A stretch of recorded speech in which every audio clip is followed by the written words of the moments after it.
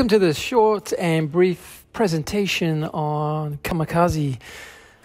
Probably a lot of you have heard the word kamikaze somewhere down the line, but kamikaze can be most associated with the Pacific War of 1945, especially the last year of the war.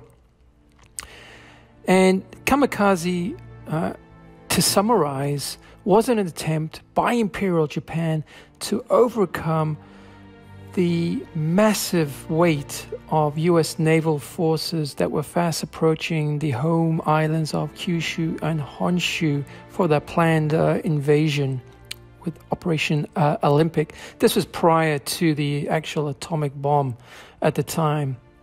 But that was the goal of the U.S. at the time. Military was to invade the mainland.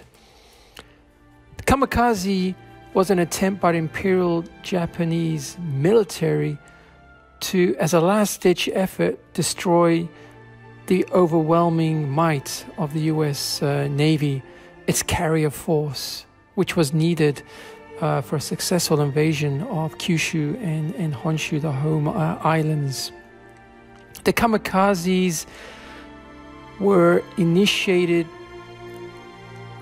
during the Battle of Okinawa in great numbers and inflicted substantial damage on U.S. naval forces in Okinawa when the U.S. invaded that island, the nearest home island to mainland Japan.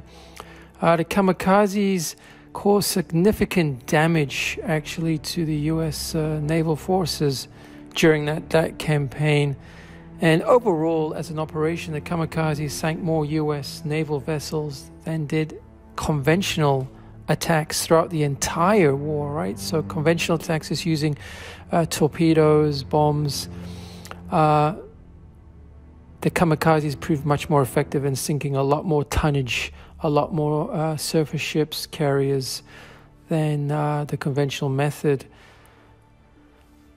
At that time, the closing months of the Second World War, from July onwards, the state of the Imperial Japanese Navy, Army and Air Force was in a perilous position.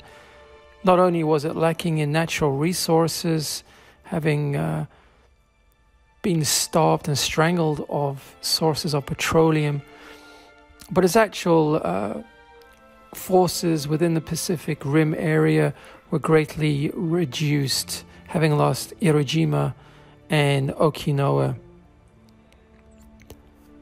The kamikazes were essentially a last-ditch effort in trying to inflict as much casualties as possible on U.S. forces, in trying to perhaps persuade them that attacking and invading the homeland would cost them massive amounts of casualties. Ultimately, the kamikazes failed just due to the overwhelming strength and might of the U.S. at that time. The U.S.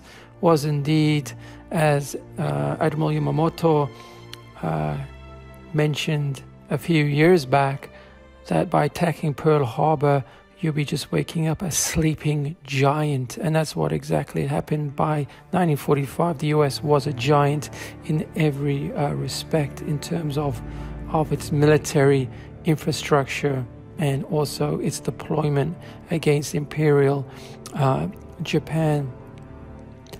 Obviously, with the atomic nuclear bombings of Hiroshima and Nagasaki, with uranium and plutonium bombs, Little Boy and Fat Man, there was no need to invade the mainland with Operation Olympic due to the Japanese surrender shortly after the second atomic bombing of Nagasaki. Well, thanks very much for listening just to this very brief introduction to kamikaze. Take care, and as always, stay awesome.